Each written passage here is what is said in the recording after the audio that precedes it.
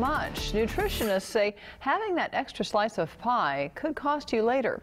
23 ABC's Cassie Carlisle took a closer look at how dangerous the holidays can be for your health. Pumpkin pie was my favorite. My mom's stuffing for sure. So of course it's turkey. Everyone has their favorite Thanksgiving dish. 10 pounds are really easy to gain really fast. To combat the holiday season weight gain, everyone I talked with said Moderation. Moderation is always the key. For Megan Oliver, overeating isn't an option.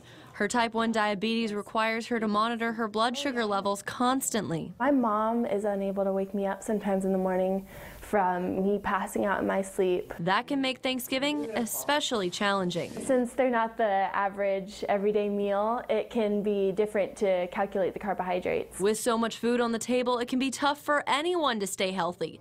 Nutritionists say overeating year after year can cause inflammation. Inflammation is kind of a common denominator of all the things that we die from: cardiovascular disease, diabetes. It can also cause cancer and Alzheimer's. Cognitive decline can occur slowly over time from these inflammation states that we put ourselves into with these little sweet tooth responses during the holidays. The solution? Plan ahead and set an amount you allow yourself to eat. Watch what you eat and don't forget to work out. You have to look at the number of people who depend on you being well. Cassie Carlisle, 23 ABC.